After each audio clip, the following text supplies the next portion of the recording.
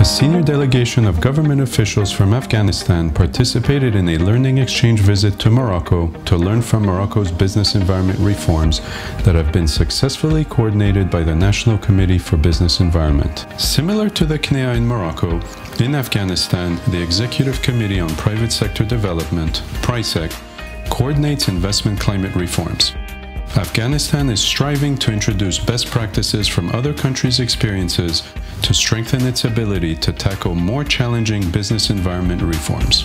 The Kenya, an institution responsible for providing a conducive environment for private sector, we have similar structure in Afghanistan, which is called the Private Sector Executive Committee.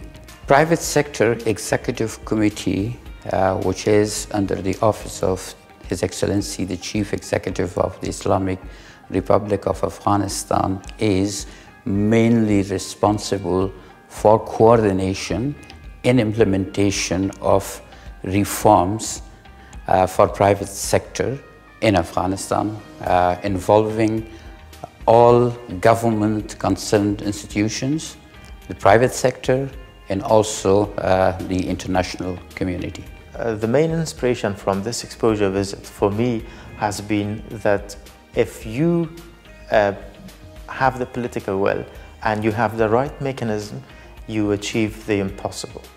The moving up in the doing business index in Morocco has been remarkable, and that has happened because there has been political will, and also the mechanism that Kenya is following has enabled the government and the economy in Morocco to achieve that remarkable achievement. That we will advocate for some changes in the structure of the PRISEC in Afghanistan. And I believe that looking into the Morocco model, if we bring those changes, which are not very big, I'm sure the work of the Private Sector Executive Committee will be more productive and useful.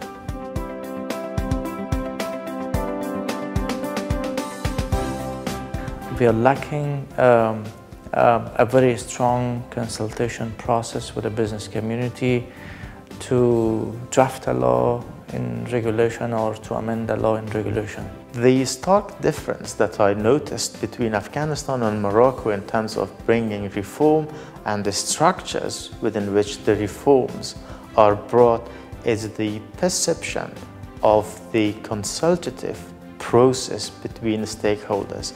So the consultative mechanisms between private sector and government in Morocco is so well embedded that any law that is enacted or before that developed and drafted enjoys the support of all sides.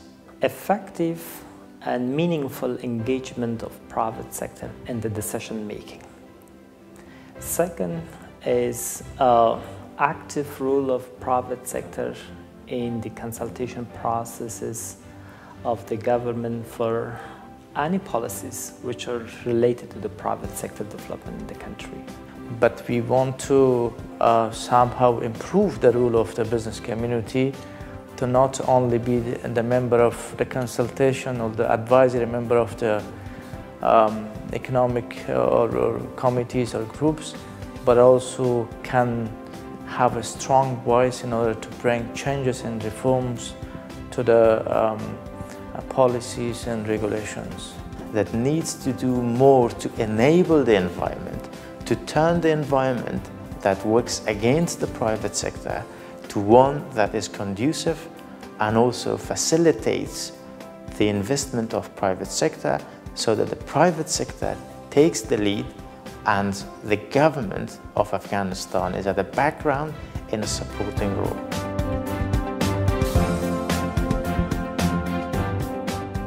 The most important thing I learned from the experience of Morocco on trading across border is the dematerialization, simplification of procedures and paperless practices. Is that currently we are working on export procedures in order to simplify the procedures for exports. Furthermore, we are working on development and implementation of national trade policy, which also aims to facilitate cross-border trade as well as production, starting a business, and overall private sector development. I intend to take the experience that I learned from Morocco trip to Afghanistan to turn this paper-based license issuance and turn it into a digital one, totally paperless, to help fight corruption, bring efficiency, and also speed up the length or the number of days it takes for a single firm to apply for this license. No paperwork within the government.